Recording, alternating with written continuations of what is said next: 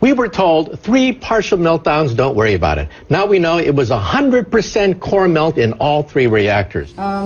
Japan is, by orders of magnitude, many times worse than Chernobyl.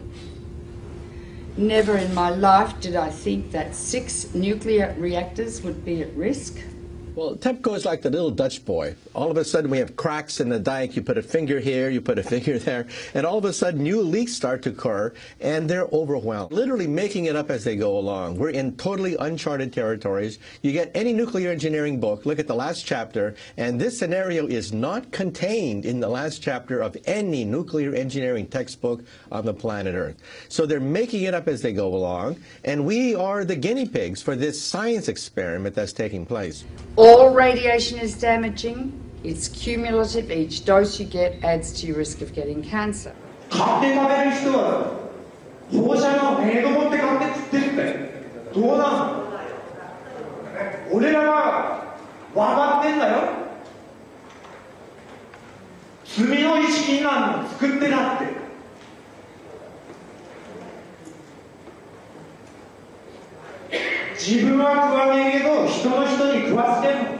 Within days of the Fukushima Daiichi catastrophe beginning, we were getting fallout coming down in rain in the United States, not in insignificant quantities.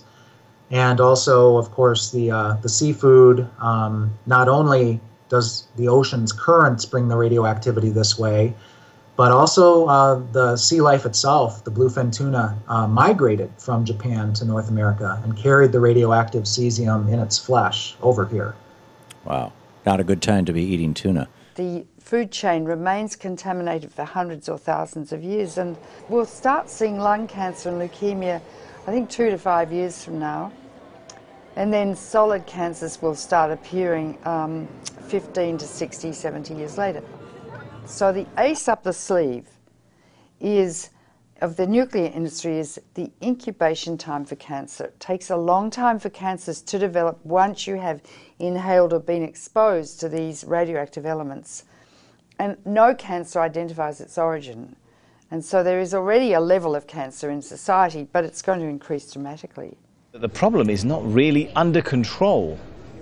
It will not be under control for, it's estimated, between 40 and 100 years from now. There's no way to clean it up. They say 40 years, but they can't clean it up. They can't. And the site's still unstable and vulnerable to natural disasters. If there is another earthquake, a serious one, 6, 7, 8 or 9 magnitude, that would rattle all these 1,060 tanks. It would rattle the damaged cores, spent fuel, whose structures have already weakened.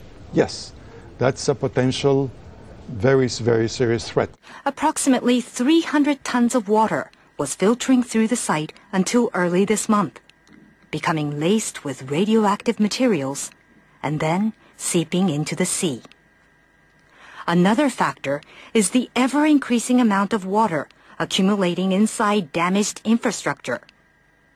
Once it makes its way into reactor buildings, it mixes with radioactive isotopes. For months, TEPCO workers have been pumping up 400 tons of water every day and storing it in tanks on site. There's 1,060 tanks, stainless steel water tanks, that are holding the water which they keep pumping into the damaged reactors and the spent fuel storage pools. From the air, the scale of the problems at Fukushima become clear. The growing mass of storage tanks now dwarfs the plant itself. More than 1 million tons of highly radioactive water is now stored here. But the tanks have been hastily built. They're made of steel plates, bolted together, rather than welded. Last week, workers detected a major leak in one of those tanks.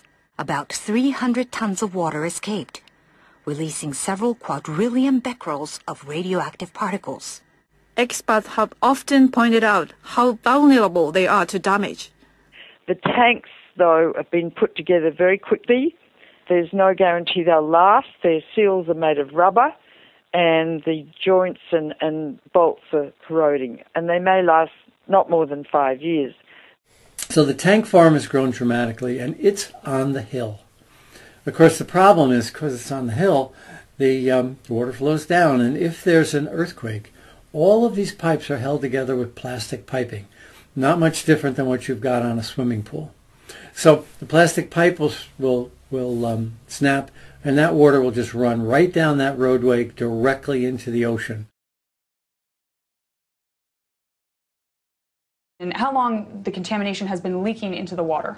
Very likely since the explosions and the meltdown at Fukushima Daiichi in March of 2011. Wow, that is quite a long time. Now, how much and what sort of radiation is leaking into the Pacific? I know there's all different types, so if you can explain that in a little detail. Well, clearly what we've seen now is the movement of radioactive hydrogen, tritium, which is a mobile radioactive isotope, but clearly radioactive cesium, 134, 137, strontium-90.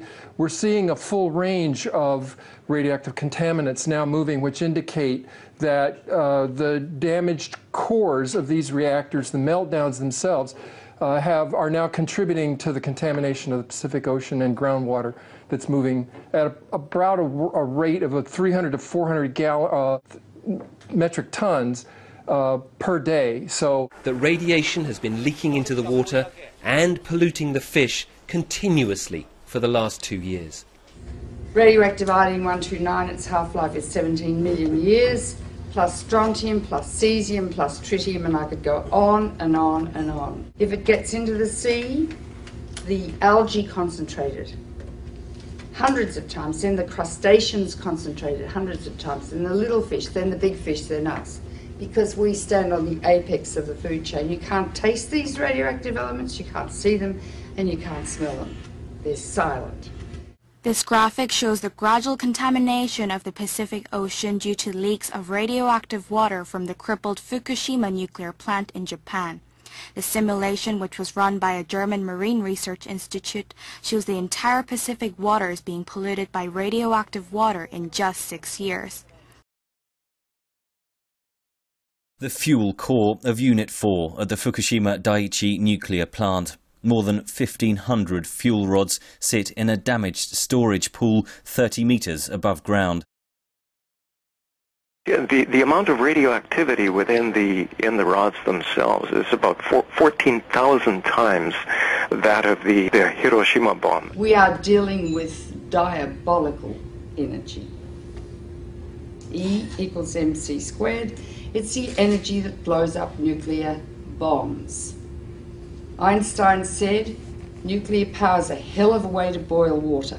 They need to remove those fuel rods from the pool because if there's another earthquake, Building 4 would go down probably, and all those fuel rods would be exposed to the air and they would burn, and they would release 10 times more radiation or cesium than was released at Chernobyl, huge amounts, and pollute much of Japan and the Northern Hemisphere. So we're in a nuclear crisis at the moment. If there's another earthquake and Building 4 collapses, which contains the cooling pool with fresh fuel, I'm going to evacuate my family from Boston. So they've put a crane on top of that building, which is shaky anyway, and they're going to lift the fuel assemblies out one by one with the crane, and it will be done manually. Normally, those rods are removed by computer control with millimetres to spare. It's a very delicate operation. The fuel rods must be kept submerged and must not touch each other or break. Nuclear experts warn any mishaps could cause an explosion many times worse than that one here in March 2011. Because if several rods touch each other, you could reach criticality and the whole fuel pool could go critical. Or if the rods break as they're being lifted out, large amounts of radiation would escape from the rods and the area would have to be evacuated, meaning that if the area is evacuated, the continuous operation of cooling 5 spent fuel pools and 3 melted cores would stop. Need I go on?